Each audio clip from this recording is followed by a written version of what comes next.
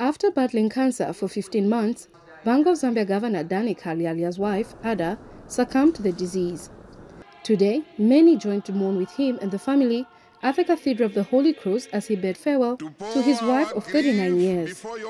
President HAKAINDE HICHILEMA, government officials were among the mourners at the funeral church service. During tributes, Dr. KALYALYA called for improved standards in health service delivery in the country.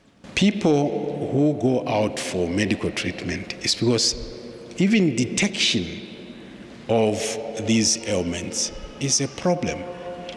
Not so much that the government is not putting money, but us who are given the responsibility to run these institutions, we dip our hands into those. That's a cancer itself, which as citizens, we must rise against.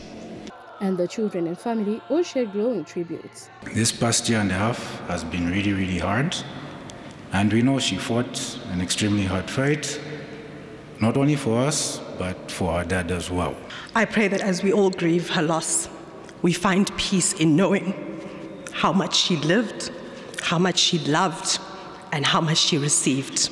And speaking shortly after the funeral service, President Hichilema noted the need for improved diagnosis and treatment of diseases in the country. As a country, we can do better diagnostically to identify cases like this, cancer, and many, many others. Early on, I think we really need our medical staff to pick it up, but more also on the equipment side, facility side, but more critical for us who work in public offices, such as the health sector, must never take anything that belongs to people, such as drugs, equipment, and make it personal. And I want to say that we've already taken a decision that any thefts from the health sector will now be considered as economic crimes. And I think the consequences are very clear. We realize that people were investing a lot in the health sector.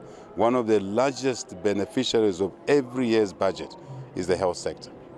But somewhat, drugs disappear, things are not looked after. Let's just be diligent.